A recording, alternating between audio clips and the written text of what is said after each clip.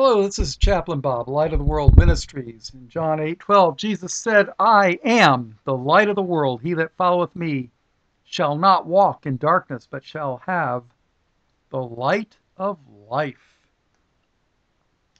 So, I'm wondering, why is there no White History Month? I'm going to do a video on that very soon. You've got a Black History Month, you've got Asian Pacific History Month, Jewish History Month, lesbian, gay, bisexual, transsexual, animal sexual, whatever month. You've got Women's Month. You got Hispanic Month, Native American Indian Month.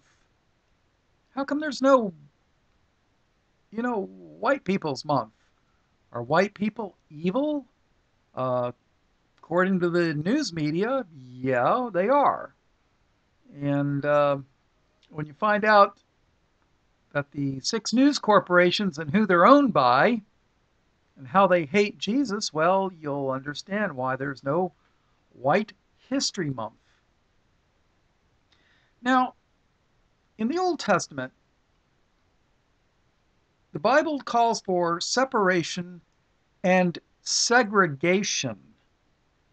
Now, that's become a dirty word. Do you know that prior to the 60s, we had separation and segregation in this country? And then powerful forces went to work to break down those barriers. Now, I ask you a question. If God wanted everybody to be the same and all be the same race, color, or whatever, wouldn't he have made everybody the same color? I mean, wouldn't he have made us all black or all white or all red or all yellow? But he didn't. He put differences. Now, does that mean God's a racist?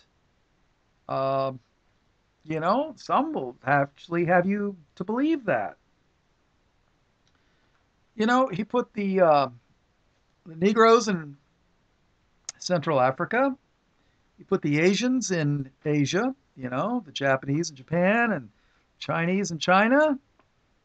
And he put the whites in Europe and put the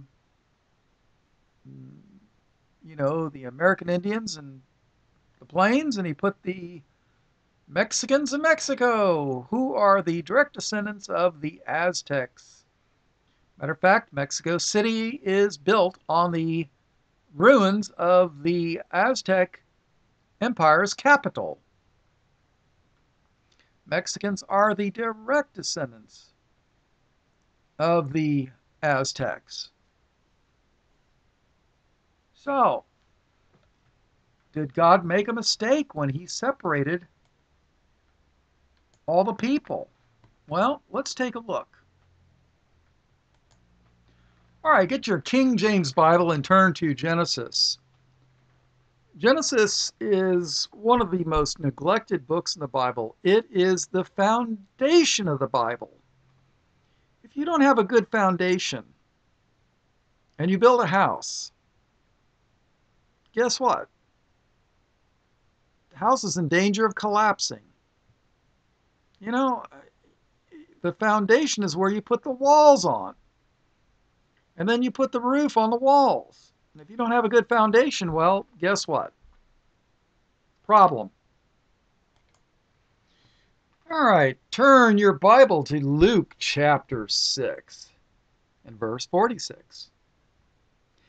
And why call ye me Lord, Lord, and do not the things which I say? Ooh.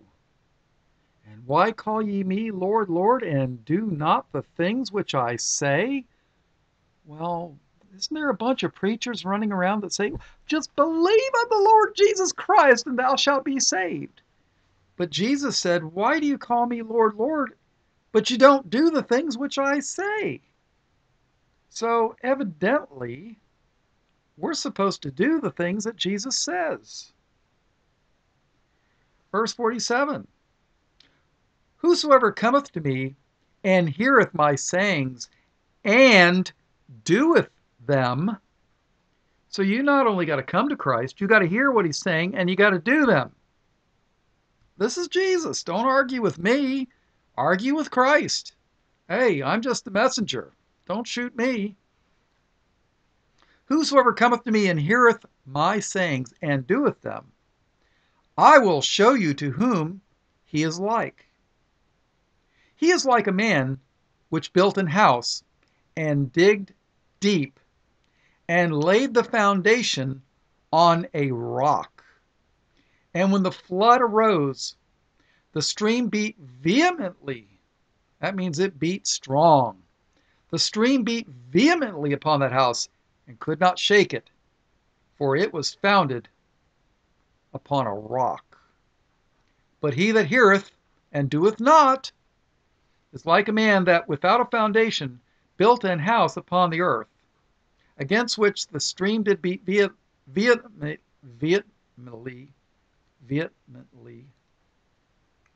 Why am I having trouble with that? Vehemently. And immediately it fell, and the ruin of that house was great. Now, who is this rock? I know the Catholics will tell you, well, the rock's Peter. Jesus told Peter he was the rock. Well, what does Paul say? In 1 Corinthians, and Corinth was a city in Greece. 1 Corinthians chapter 10, verse 2.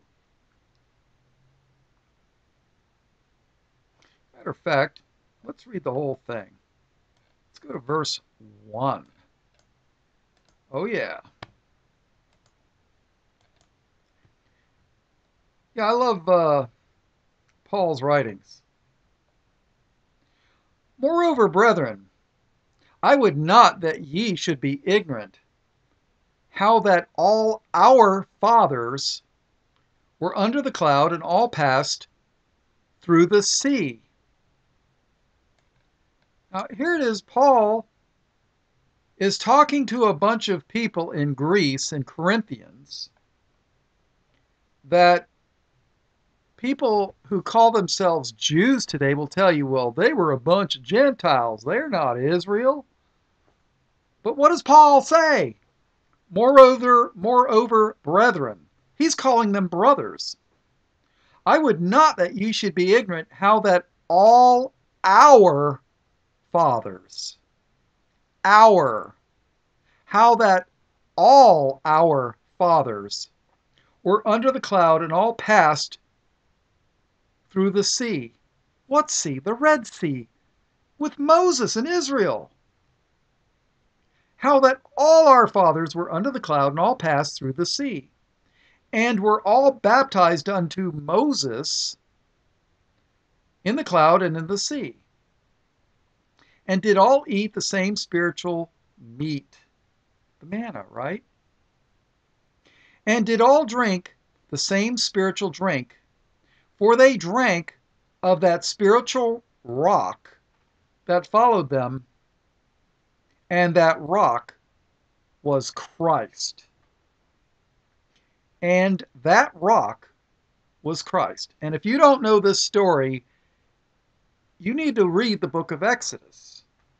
Because when God was leading Moses and the children of Israel out of Egypt, they passed through the sea, the crossing of the Red Sea. Pharaoh's army drowned. There was a cloud. There was a cloud by day and a pillar of fire by night. They got manna, that was the spiritual meat, and there was a rock that Moses struck that supplied water. And guess what? If you're in the desert, water is a very useful and handy thing to have. And let me tell you something, this water wasn't, this rock probably, it couldn't have been just dripping drips. It had to be a fountain, a huge fountain of water, because you're talking hundreds of thousands of, probably over 100,000 people in the wilderness. That's a lot of water, people. That's a lot of water. So, how that all our fathers were under the cloud and all passed through the sea. Hmm. He's telling the Corinthians that they were part of the Israel that went through, with out of Egypt with Moses. How come preachers don't teach this stuff? Why? They don't want you to know. That's why Genesis and the Old Testament is so important. It's the foundation, people. All right, let's go to Matthew chapter 7, verse 22. Many will say to me in that day, what day? The day of the Lord, the day of Christ. Yeah, I know. There's people that'll tell you that the day of Christ and the day of the Lord are two different events, but they're not. Because if they tell you the day of the Lord and the day of Christ are two different things, what they're doing is denying that Jesus Christ is Lord. The day of the Lord is the day of Christ. It's the same day. Okay?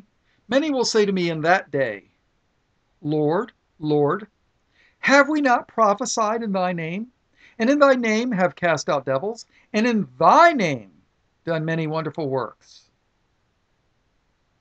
And what name is that? Jesus.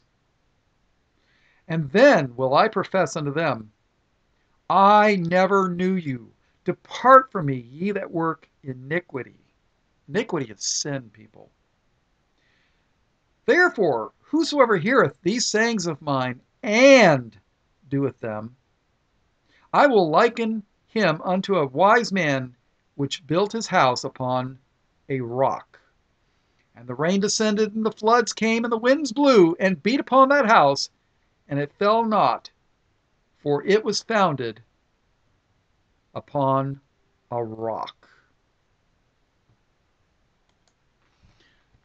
Just so you know, I did an entire Bible study on the rock. It's probably an hour long. Um, it seems like I cover a lot of the similar material. I try to do this, not so much for the older listeners that have listened to many of my studies, but for, newer people. All right, let's go to 1 Peter chapter 2 and verse 3. If so be ye have tasted that the Lord is gracious, to whom coming as unto a living stone, disallowed indeed of men, but chosen of God and precious. You see, the men disallowed it. They didn't want it. But the stone was chosen of God. That's Christ, people. Ye also, as lively stones, are built up a spiritual house, an holy priesthood, to offer up spiritual sacrifices acceptable to God by Jesus Christ. Wherefore it is contained in the scripture, Behold, I lay in Zion a chief cornerstone, elect, precious, and he that believeth on him shall not be confounded. Now, I could make a whole study on just, let's read Ephesians chapter 2 and verse 20 real quick. And are built upon the foundation of the apostles and prophets, Jesus Christ himself being the chief cornerstone. Okay. All right, let's go and take a look at the book of Genesis. Now, something you need to understand. The Tower of Babel, or Babel, Babel means confusion. You ever heard of a baby babbling? And they call it, Babel, or Babel, was where Babylon was built on, according to many scholars that I respect and believe. So, just remember something. The United Nations is nothing new. Why, in Genesis chapter 11, they had a United Nations back then. And before we had the United Nations, we had the League of Nations. So let's take a look. Genesis chapter 11, verse 1. And the whole earth was of one language and of one speech. And it came to pass, as they journeyed from the east, they found a plain in the land of Shinar, and they dwelt there. And they said one to another, Go to, let us make brick and burn them thoroughly. And they had brick for stone, and slime had they for mortar. And they said, Go to, let us build us a city, and a tower, whose top may reach unto heaven, and let us make us a name, lest we be scattered abroad upon the face of the whole earth. So I guess they were trying to build a stairway to heaven. What do you think? Just like Led Zeppelin sang about, right? And the Lord came down to see the city and the tower which the children of men builded. And the Lord said, Behold, the people is one, and they all have one language. And this they begin to do, and now nothing will be restrained from them, which they have imagined to do. Can you imagine? All the people, one language, one people, they sharing information. That's what makes language is what a written language is what makes a civilization great. Because let's say I was an expert on, I don't know, the book of Job, and I wrote an entire encyclopedia just on the book of Job. Well, you could get somebody else that, I spent 30, 40 years, the book of Job, and I didn't, by the way. I'm not an expert on the book of Job. I'm just saying. I might spend 30, 40 years on the book of Job. And then somebody else comes along and he can read my 30 years of research in, maybe 10 or 20, 30 hours. Well, that's, and then they build on your foundation. And that's how things work. I mean, do you realize the Wright brothers, what, flew barely a little over 100 years ago. And then in World War One, they had, biplanes and triplanes. And then by World War Two, they had basically, 40 something years later, they had planes that would do 400 miles per hour in level flight. And by the end of World War II, they had jets that would do 500 miles an hour.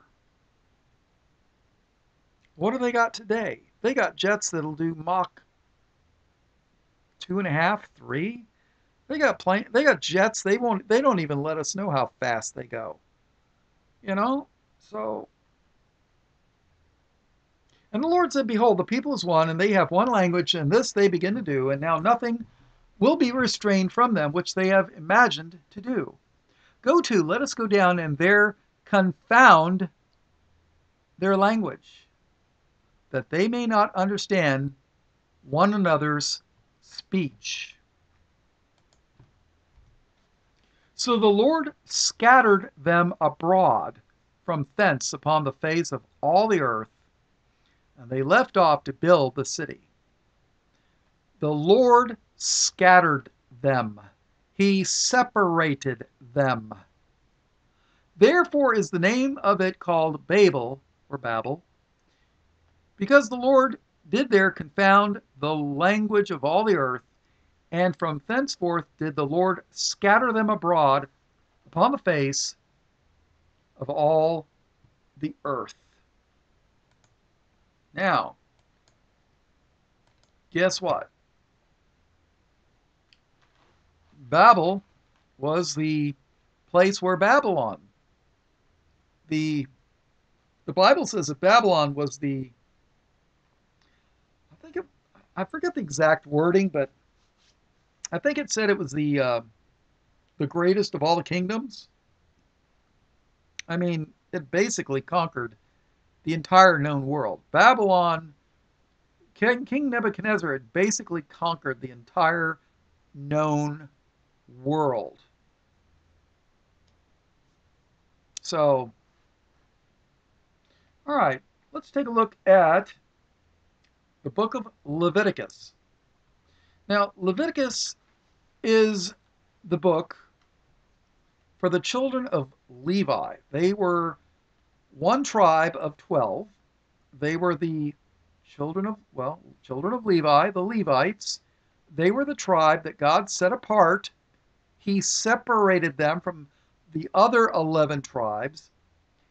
And he says, this tribe is going to serve me. They're going to be my kingdom of priests. They were going to serve in the tabernacle, in the temple. These were the people, Moses, Aaron, they were the priests, okay? They were the ones that served the Lord day and night in the temple. God separated them.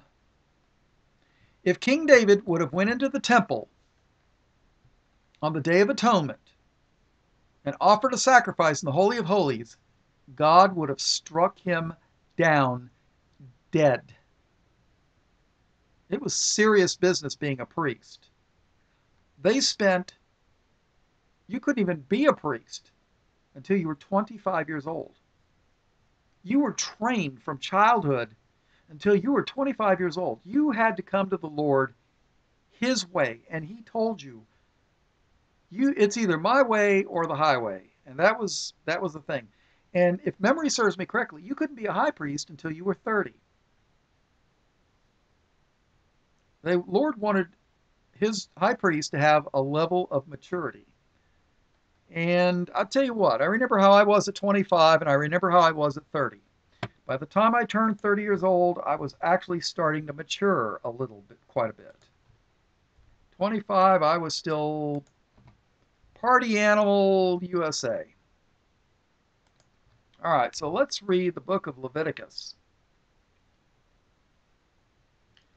Chapter 20, verse 24. But I have said unto you, ye shall inherit their land. Whose land? The Canaanites. And if you don't know who the Canaanites are, I've got a playlist on the sons of God, who the sons of God are. Ye shall inherit their land, and I will give it unto you to possess it, a land that floweth with milk and honey. I am the Lord your God, which hath separated you,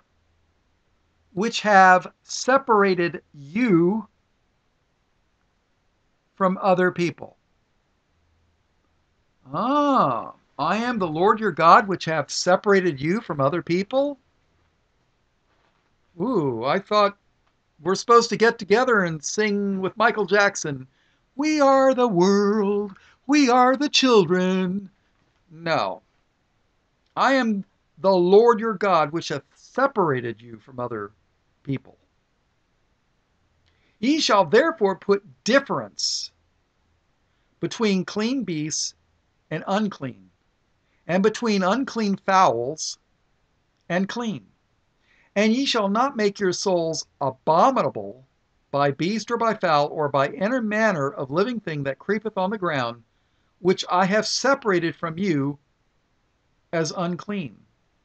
And ye shall be holy unto me, for I the Lord am holy, and have severed you from other people, that ye should be mine.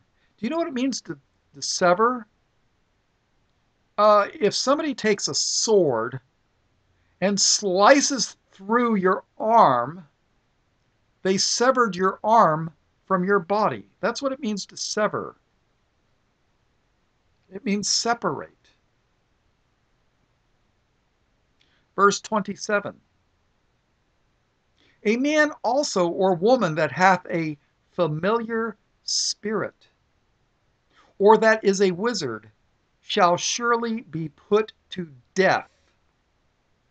They shall stone them with stones, their blood shall be upon them. You see, Satan worship was a very serious thing to the Lord. The Lord hates Satanism. And if you want to worship Satan, well, the Lord wanted his people to put those people to death. Today we tolerate sin.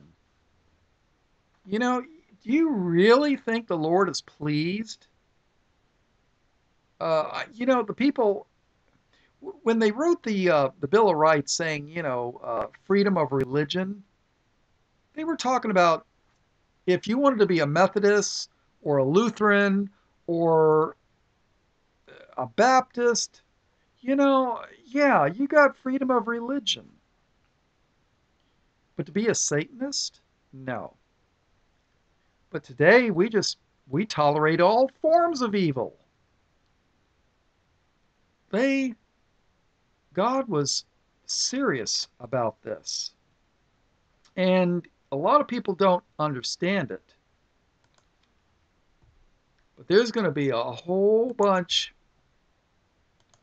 how do I put this?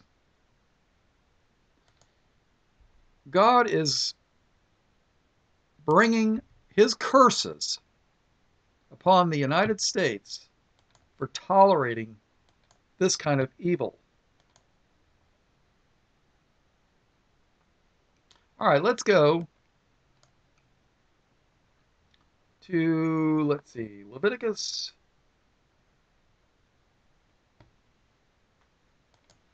Let's go back a little bit. Leviticus chapter 20, verse 22. Ye shall therefore keep all my statutes and all my judgments, and do them, that the land whither I bring you to dwell therein spew you not out. Ooh, do you know what it means to spew? It means to be spit out. And that's the thing. If you back, Israel, when they didn't do the things that the Lord asked, he says, well, land's going to spit you out, basically. Verse 23. And ye shall not walk in the manners of the nation which I cast out before you. Ooh, don't walk in the manners of the nation which I cast out before you. For they committed all these things, and therefore I abhorred them. Do you know what abhorred means? That's a $20 word that means hated. For they committed all these things, and therefore I abhorred them. All right, let's go to the book of Deuteronomy. Deuteronomy means, basically means second law. You had Genesis, you had Exodus, you had Leviticus, and then you had Deuteronomy, which is basically, it's sort of kind of a repeat of the book of Leviticus. But it's Deuteronomy, the second law. It's basically a second witness, okay? Chapter 32 and starting in verse 6. Deuteronomy 32 and verse 6. Do ye thus requite the Lord, O foolish people and unwise? Is he not thy father that hath bought thee? Hath he not made thee and established thee? Remember the days of old. Consider the years of many generations. Ask thy father, and he will show thee. Thy elders, and they will tell thee. Yeah, people, in Asia, they respect the older people because, hey, let's face it, we've seen a lot of things. I don't claim to be smart, And at work, they basically says, "Oh yeah, Bob's like an encyclopedia. He's full of useless knowledge." Eh, the difference between wisdom and knowledge. Knowledge just means you know a lot of things. Wisdom means you know what to do with that knowledge. You know, it's like you might know a lot about plants. Well, that's knowledge. But if you can grow the plants on a farm and make money, well, that's wisdom. That's the difference. You know, when you live a long time, you learn a lot of things. So, and you gotta understand something. I never spent a lot of time watching TV and movies. I I never considered myself a bookworm. Nobody ever called me a bookworm. I was never a geek. I just was interested in things, especially history, you know? But in the United States, they disdain the elderly. In Japan and China, they almost revere the elderly because hey, you've seen a lot of things, you've learned a lot of things. And boy, I tell you what, when I was a teenager, I knew everything. Just ask me. I knew everything. And then when I got to be about 30 years old, I realized, Dad wasn't so stupid after all. Do ye thus requite the Lord, O foolish people and unwise? Is not he thy father that hath bought thee? Hath he not made thee and established thee? Remember the days of old, consider the years of many generations. Ask thy father, and he will show thee, thy elders, and they will tell thee. When the Most High divided to the nations their inheritance, and by the way, that word nations is the same word that they translate in some places as Gentiles. It's the same word, goyim. Okay? When the Most High divided, separated, when the Most High divided to the nations their inheritance, when he separated the sons of Adam, he set the bounds of the people according to the number of the children of Israel. For the Lord's portion is his people, Jacob is the lot of his inheritance. Jacob's name was changed to Israel. So here it is. God divided the nations and he separated the sons of Adam. And he set the bounds of the people according to the number of the children of Israel. God separated the people. God did. God separated and segregated the people. Let's face it. You don't see bluebirds hanging around with a bunch of crows. And you don't see cows hanging out with a bunch of wolves. It's like kind after their kind. All right, let's go to 1 Kings chapter 8, starting in verse 51. All right, 1 Kings chapter 8, verse 51. For they be thy people, and thine inheritance, which thou broughtest forth out of Egypt from the midst of the furnace of iron. One of these days I'm going to finish the Iron Kingdom. But the first people that in the Bible that are mentioned that played with iron were the descendants of Cain. And some people say that the Canaanites were related to Cain. Matter of fact, in John 8th chapter of John 8, and around verse 44, Jesus traced a group of people back to Cain. And then traced them back, you know, you kind of wonder. In the Legends of Japan, I don't put a lot of stock in legends, but when it kind of lines up with the Bible, I kind of pay attention. In the legends of Japan, the Japanese have been making steel for hundreds of years, if not thousands of years. They've been making samurai swords. They have a special type of sand on one of their beaches. It's an iron oxide, and they would melt it in a furnace and then put carbon. Basically, carbon is just burnt wood. And then they would beat it to beat the impurities out of it because the steel and the carbon would form a bond. And a lot of people don't know it, but steel is 10 times stronger by weight than appropriate iron. So you can make steel really strong, as you know. I mean, that's what knives are made out of, right? So they would make these samurai swords. And they were among some of the ancient samurai swords are still to this day some of the best steel that they've ever seen in metallurgy. And they were very labor intensive. They would fold it, fold it, fold it, beat it, fold it, beat it, fold it, beat it until they beat out almost all the impurities. And all the molecules were lined up. And those things, I'm telling you, they were legendary for their strength, their flexibility, and their cutting edge. But they asked the Japanese, well, how did you learn to do all this?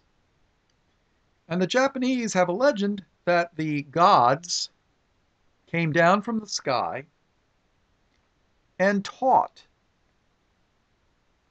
their people how to do this.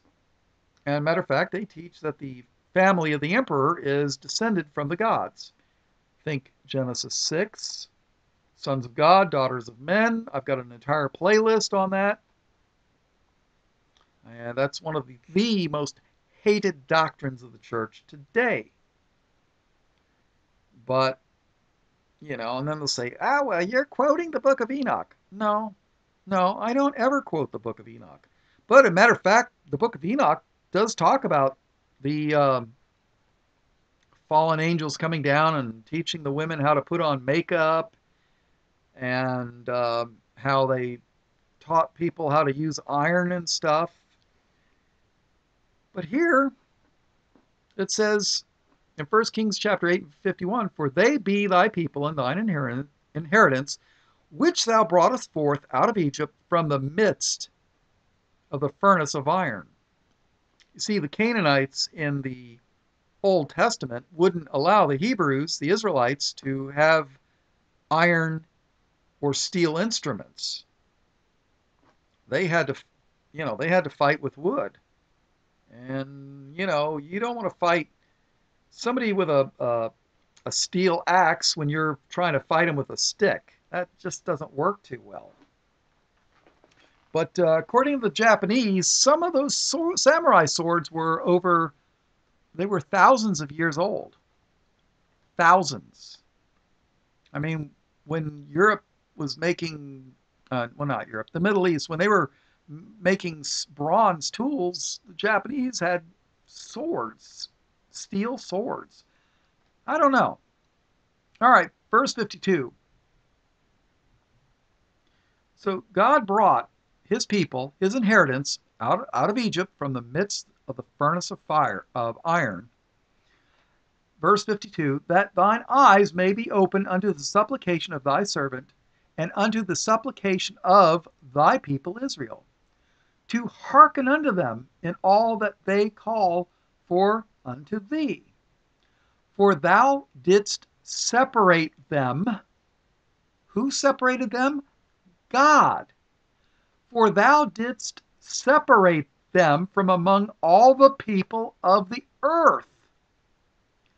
God separated the people.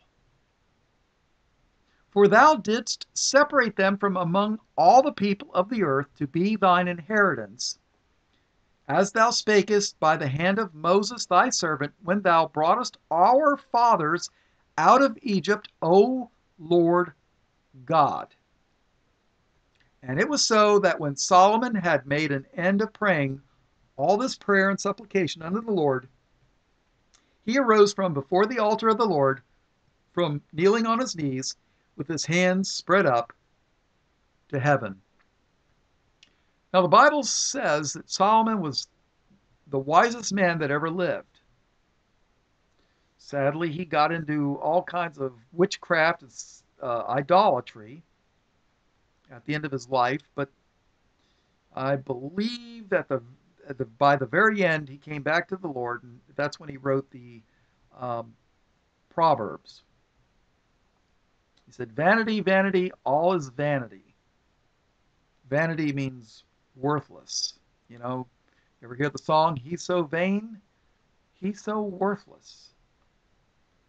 You know, you spend your whole life building a house, and then you die.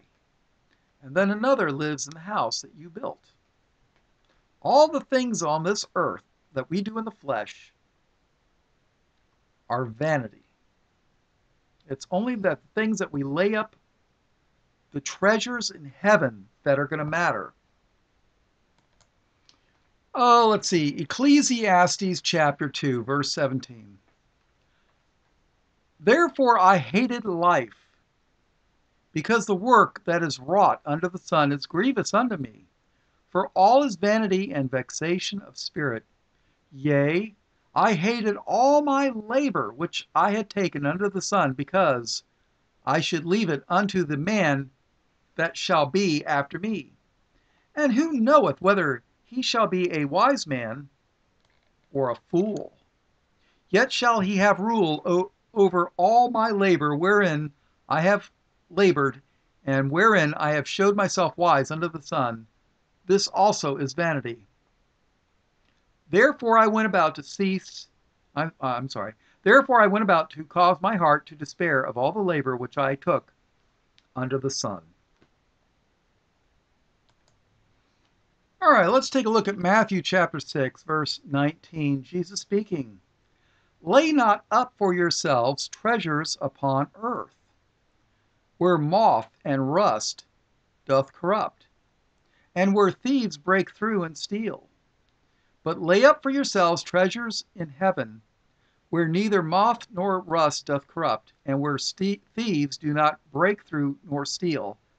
For where your treasure is, there will your heart be also. So we're supposed to lay up treasures, our treasures in heaven. Very important.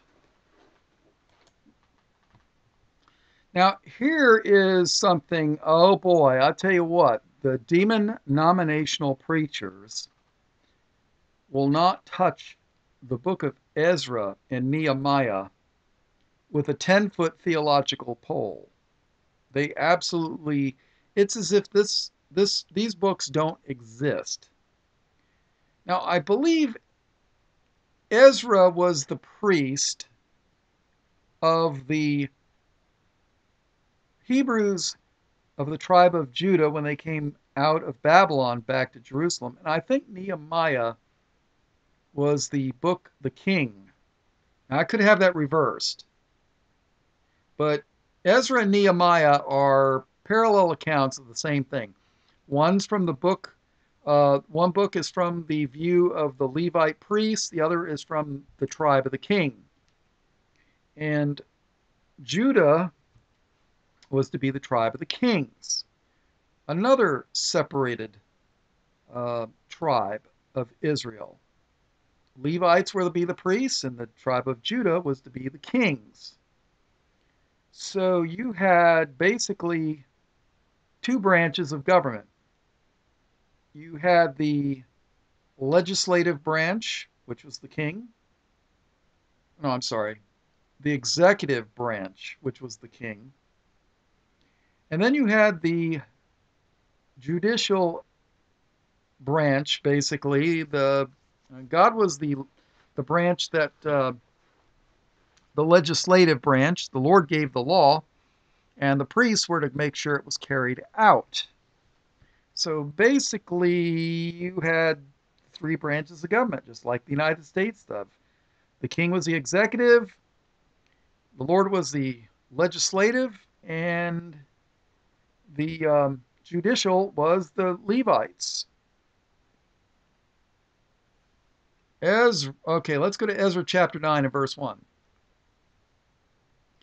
Now, when these things were done, the princes came to me, saying, the people of Israel and the priests and the Levites have not separated themselves from the people of the lands. Ooh. The people of Israel and the priests and the Levites have not separated themselves from the people of the lands, doing according to their abominations, even of the Canaanites, the Hittites, the Perizzites, the Jebusites, the Ammonites, the Moabites, the Egyptians, and the Amorites. Ooh. Let's go to Ezra chapter 10 and verse 9. Then all the men of Judah and Benjamin gathered themselves together unto Jerusalem within 3 days. It was the 9th month, on the 12th day of the month, and all the people sat in the street of the house of God, trembling because of this matter, and for the great rain. And Ezra the priest stood up. I was right, Ezra's the priest. And Ezra the priest stood up and said unto them, Ye have transgressed and have taken strange wives. Ooh, and have taken strange wives to increase the trespass of Israel.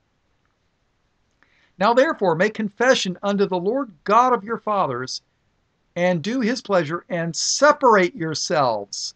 Separate yourselves.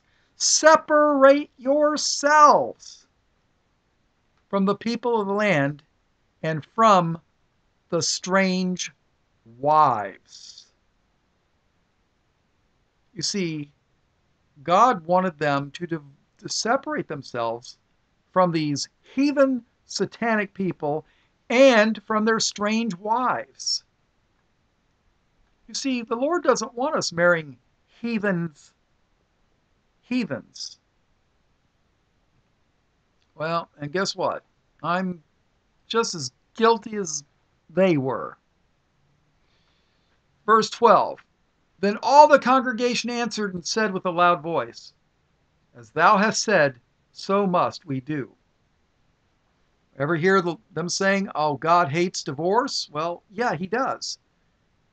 But when you marry somebody you weren't supposed to marry, the solution was to separate yourself. All right, let's go to Nehemiah chapter 9.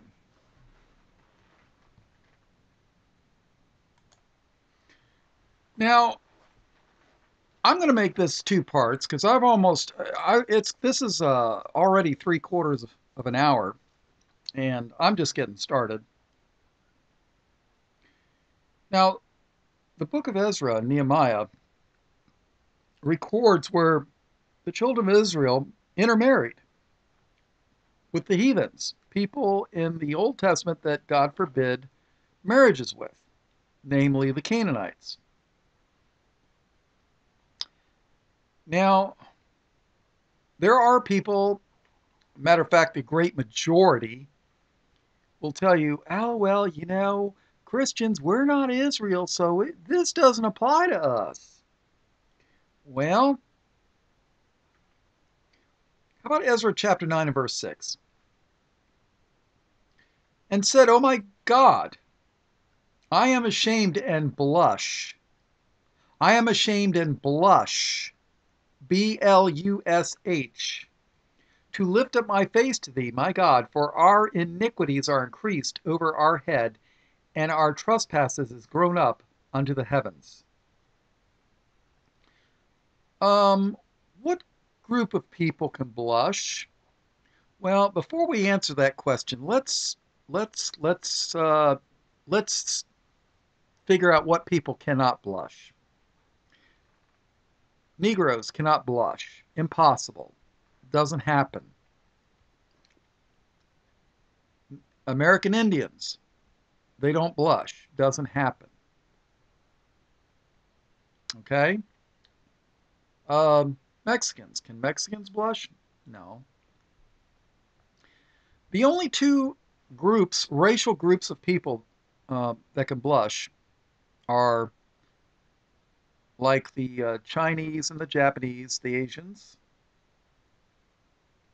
what they call the yellow race, and the Caucasians, the whites. And if you find a white, a light, a white light-skinned girl, and you tell an off-color joke, or you ask her an embarrassing question or something of a sexual innuendo nature, oftentimes they will blush. There's only two races on the face of the earth that can blush. Let's read Jeremiah verse 6 and verse 15. Were they ashamed when they had committed abomination? What is an abomination? That's a sin that God really hates. Were they ashamed when they had committed abomination? Nay, they were not at all ashamed, neither could they blush. Therefore they shall fall among them that fall. At the time that I shall visit them, they shall be cast down, saith the Lord. They were not at all ashamed, neither could they blush. Jeremiah 8:12. Were they ashamed when they had committed abomination? Nay, they were not at all ashamed, neither could they blush. Therefore shall they fall among them that fall. In the time of their visitation they shall be cast down, saith the Lord. Looks like it almost exactly the same words, right? Well, in verse 15, it says, at the time that I will visit them, and Jeremiah 8:12 says, in the time of their visitation. So basically, it's the same language, but it talks about blushing. Okay? You know, why is all this hate white people stuff? Where's this come from? I mean, you know, it's like it's extremely prevalent. Well, just remember, didn't we just read a while back where Paul told the Corinthians that they were, you know, with Moses when he crossed the sea, the Red Sea? Yeah. Is there a place that describes what Jesus looks like? Yes, there is. Revelation chapter 1 and verse 14. His. Who's his? Jesus, who is the Christ. His head and his hairs were white, white like wool, as white as snow. And his eyes were as a flame of fire. Now the black Hebrews will say, oh, yeah, it's woolly. His hair was like woolly, wool. Well, yeah. His hairs were white like wool, as white as snow. And his eyes were as a flame of fire. Well, then it goes on, it says his feet were as burnished brass. Well, you know, what happens when you take a white person, you stick them out in the sun? Don't they turn brown? Yeah. In Strong's Bible, Hebrew, Adam means white. It's a racial description. Adam, as in Adam and Eve. Hebrew 1:19, Adam, to show blood in the face, i.e., flush, to blush, to turn rosy, be made red, ruddy, to be able to blush. Hebrew word 120, Adam, from 119, ruddy means white. In 1 Samuel 17 and verse 42, and when Goliath, the Philistine, looked about and saw David, now David was a direct descendant of Christ. Well, Christ was a direct descendant of King David. Well, King David, David was, Christ was the root and the offspring of David. In other words, he was the great, great, great, great, great, great, great, great grandfather and the great, great, great, great, great, great, great, great grandson. Figure that one out. And when Goliath the Philistine looked about and saw David, he disdained him, for he was a youth and ruddy and of a fair countenance. Do you know what countenance means? It's a Middle or Old English word that means complexion. For he was but a youth and ruddy and of a fair countenance, fair complexion. Look it up in Webster's 1828 dictionary. Ruddy means having a healthy reddish color, a ruddy complexion, i.e. rosy red blush, as the Irish are ruddy. Let's read that again. And when Goliath the Philistine looked about and saw David, he disdained him, for he was but a youth and ruddy and of a fair countenance.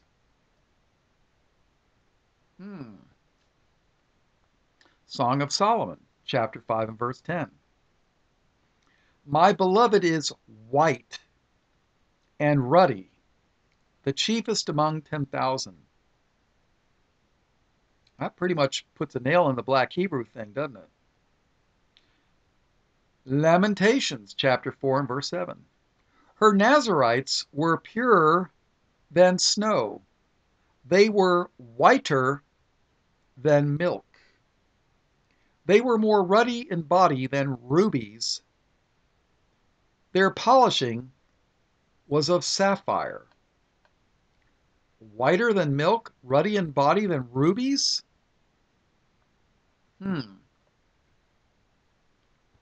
Okay. So was Adam the first white man? So that would make the Hebrews white, wouldn't it? And can any dark race blush or show blood in the face? So are you starting to understand why the unlimited third world immigration into the USA and Europe? I mean, after all, who printed the Bibles and built all the churches? Central Africa? No. Asia? No. Europe and the USA. They were the ones that built the churches and printed the Bibles. Have they done it perfectly? No, absolutely not. Let's read Ezra chapter 9 and verse 2 again. For they, who's they? Israel. For they have taken of their daughters for themselves and for their sons, so that the holy seed,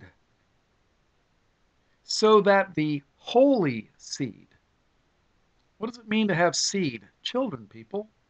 So that the holy seed have mingled themselves with the people of those lands. Yea, the hand of the princes and rulers have been chief in this trespass. Well, if there's a holy seed, wouldn't that mean that there's an unholy seed? So why is there every race under the sun, but except for the whites, has got a history month? Why is that? Why is it you could have gay pride, Hispanic pride, black pride, Asian pride, but if you have white pride, you're a racist? What's up with that? Do you think the children of the devil don't know this information? Sure they do. Sure they do. All right, people, I am going to stop this study shortly. This is going to be part 1. Let's read Jeremiah chapter 6 and verse 15 again. Were they ashamed when they committed abomination? Nay, They were not at all ashamed, neither could they blush. Therefore they shall fall among them that fall at the time that I shall visit them. They shall be cast down, saith the Lord. Interesting, huh? Blush. Tell an off-color joke to a decent Christian woman, and she'll blush if she's a child of God. You know, the whites are basically the only race that blushes for that reason. Now, you can take a Japanese or a Chinese and give them wine, and they'll turn red. They'll turn flush. So, is this why there's no White History Month? Think about it. Oh, and how come when you talk about this kind of stuff, you automatically get labeled racist? Racist! Why is that? You think Satan doesn't know this information? And this is not new information. I had a Bible theology book written in the 1890s. It had horse glue and leather binding cover.